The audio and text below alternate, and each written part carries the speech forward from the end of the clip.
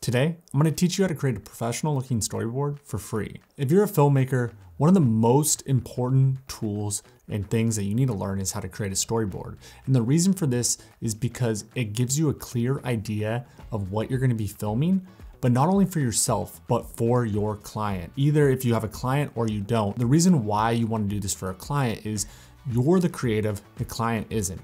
And you need to show the client in the best way possible before you start filming and wasting time and money what the final product is going to turn out to be. Let's dive in and I'm going to show you guys right now. The first thing you're going to want to do is go to canva.com. Now, I'm not sponsored by Canva in any way, shape, or form. This is just a site that I use because it's been very handy for a lot of things that I do, including creating storyboards. You're going to have to sign in and create an account, but that's okay because you can have a free account. The next thing you're gonna do is you're gonna be on this landing page and you're just gonna type in storyboard, and I have it right here. You're gonna see on these pages that there's a bunch of different types of ones. If you have a free account, you're gonna be limited, which I have a free account. So we're gonna be limited on the exact storyboards we can use. The ones with the $sign right here, you have to pay for those. The ones with the crown, you have to have a certain membership for.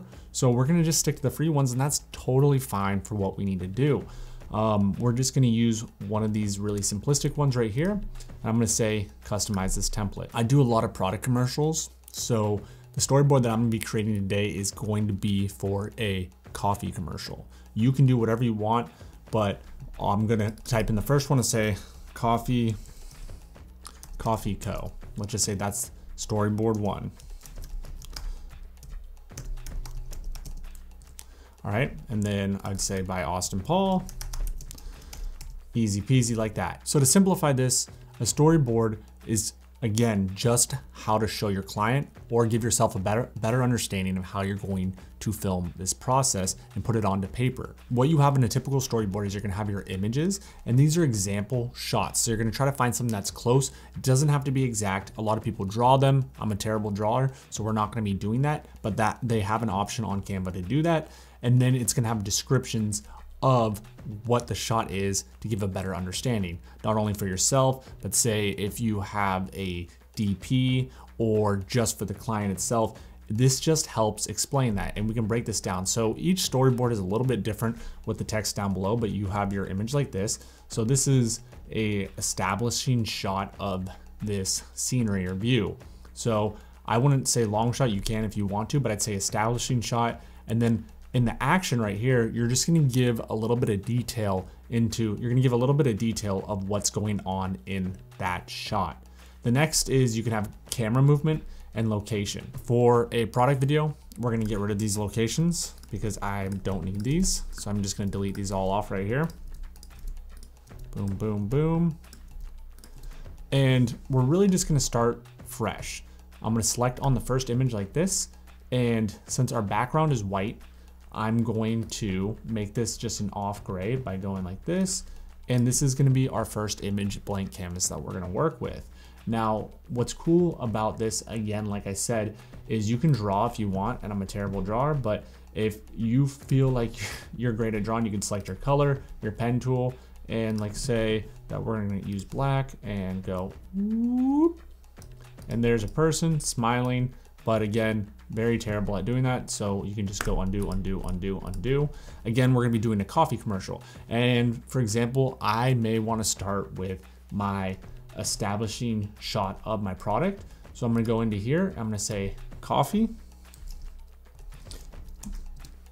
And look at all of these. So you can get some graphics in here. Now, again, you're not gonna be able to use all of them because some of them cost money, but you can start looking through and find the ones that you want to use. You can pay for their membership. I have no clue what it costs because I've never used it, but we can just go in here and we can keep looking. We can keep looking and try to find something. I'm looking for a coffee bag, so maybe I need to be a little bit more specific. And here we go, cool. And we're gonna use this one right here. And we have it right in here. So for my establishing shot, I'm thinking either I wanna have the product slide in, or I wanna push in, or I want it to drop down. I want it to be revealed into this scene.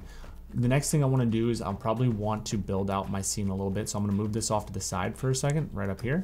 And I just wanna have a horizon line just to give a better understanding of what is going on here. So I'm gonna go to line, and we're just gonna put in a line. Add a shape, perfect. This line pops up. This is gonna be our horizon line.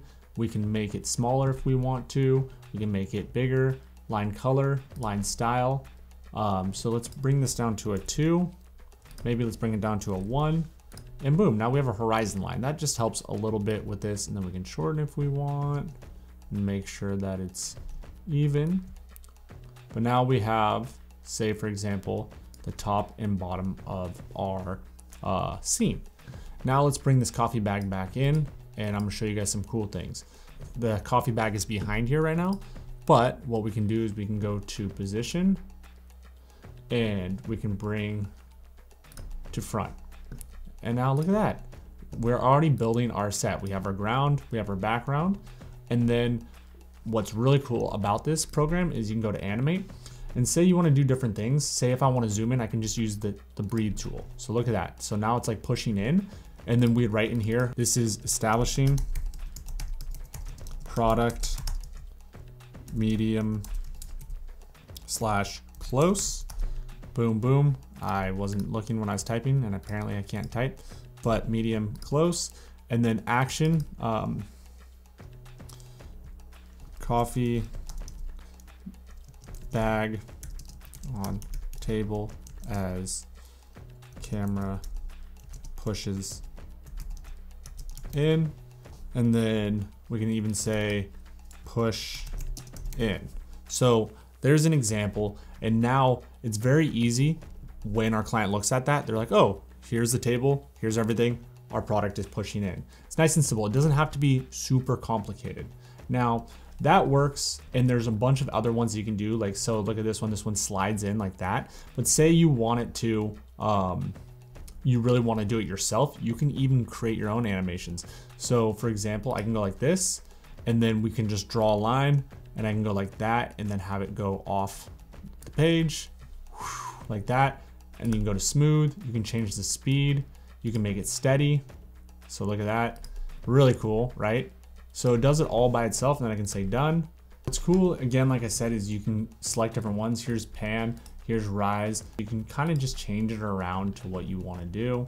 It looks like you have to upgrade. That's how they get you to do different animations, but you can even create and draw your own animations just like this, and then go like this, and then boom, and go smooth. And then if you want to do that in reverse, obviously you would just start with the object off here, but then we can go and check this out. So we can go to share, and then we can go to present, and then we can go to present.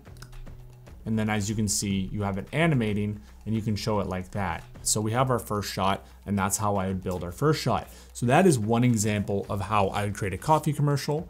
But check this out. Say you're working with a specific brand, we can just go into, let's just make up a brand. I don't know any off the top of my head. Let's do Folgers coffee can, like this. Amazing. And then we can go to images, right? And we're just gonna find one that looks all right. Oh, look, and it's already a PNG. So we can save this image, right? And say I'm doing a commercial for Folgers. I'm gonna save this. Then we're gonna go back over to here, and we're gonna go to upload. And then I can upload files like this. And now we have a PNG. And then say we're doing our next one, right? And now we have this. And we can bring it on in like this. And look, here's our coffee can. And we can do the same thing with it. We can actually animate this as well. So now we're pushing in on our Folgers can, but this is just to give you an example. If you don't want to use their elements, you can build your own elements as well. You could even do, say, product background.